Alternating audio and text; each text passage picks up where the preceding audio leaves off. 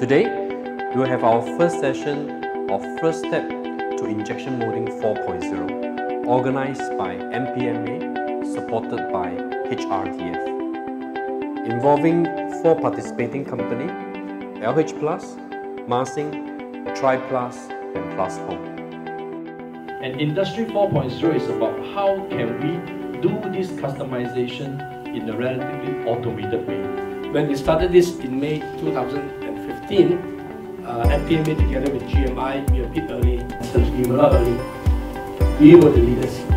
When we look back 10 years on, back to this day, back to this group of people in this auditorium, I believe this will be seen as a historic milestone in the drive towards Industry 4.0 in Malaysia.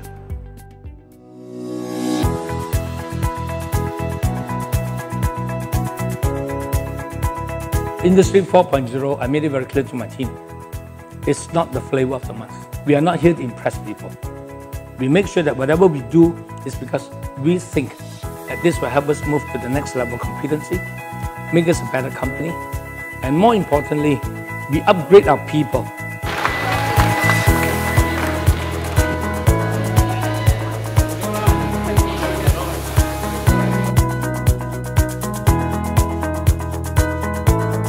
Reduce all the travelling, wastage. So the assignment that being done is actually practically to be performed in the factory. Those people during the new tooling development, new mold development, so they do a lot of test runs. Previously, they will just do a try and error based on previous track record of experience.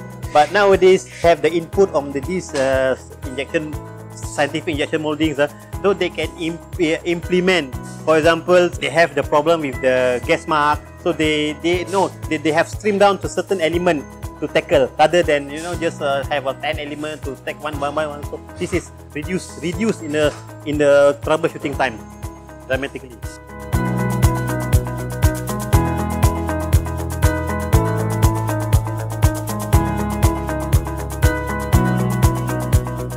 A lot of things that previously my colleagues and all the engineers that are doing in more manually way, or I could say more traditional way.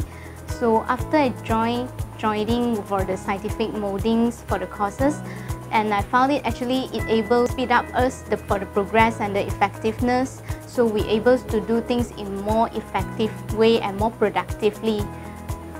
So when the human errors continuous towards at the end to the data analysis, we might really analyze the wrongly data, and it's really waste of time.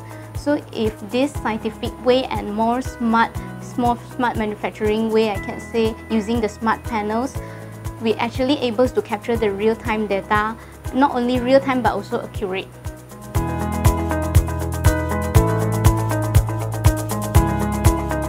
The industry will face this challenge.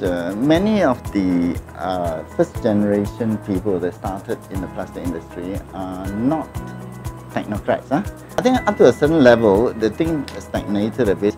So they left it to the technicians that they employ. And on a scale of 1 to 10, I always use this illustration. We were training people at levels maybe of 2 and 3 and even up to 4. We are competing with the Germans, the Japanese, the Europeans, even China, Vietnam, Thailand, and so on. So we have to be up to a level on the scale of 1 to 10, maybe 6, 7, and 8. So this is where I think the bosses of the companies have to see this and realize that, hey, just doing it by try and error on the shop floor is not going to cut it. So that they now realize that they've learned quite a lot, but they also realize now that there's a lot that they don't know. The pilot project moving forward is going to be very good for us. Now, when they've learned all the theory, they come and apply it. I think we want to be in the forefront, in the cutting edge of the industry. People feel good, and this way I hope that the Industry 4.0 will bring in even more customers and make us so good that people flock to us and not the other way around. And with the Industry 4.0, we hope to be even more efficient, where we talk about yield, we talk about efficiency, we talk about overall equipment efficiency. Industry 4.0 is the way forward. Industry 4.0 is the way forward. Industry 4.0 is the way forward. Industry 4.0 is the way forward.